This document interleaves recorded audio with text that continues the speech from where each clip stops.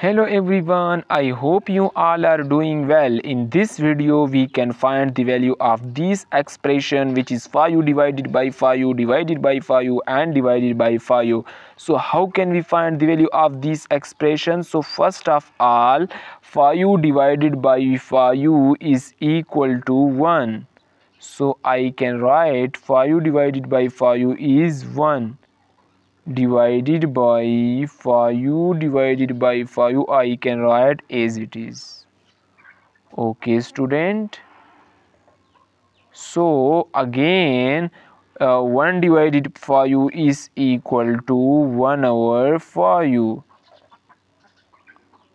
I can write 1 divided 5 is as divided by 5. Okay, so according to KCF, 1 over 5 multiply by 1 over 5 is equal to 1 multiply 1 is equal to 1 divided by 5 multiply 5 is 25.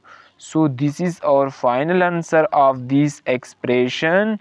I hope you all are understand this method. So if you have not subscribed my channel, please subscribe my channel and press the bell icon for more videos. Thanks a lot.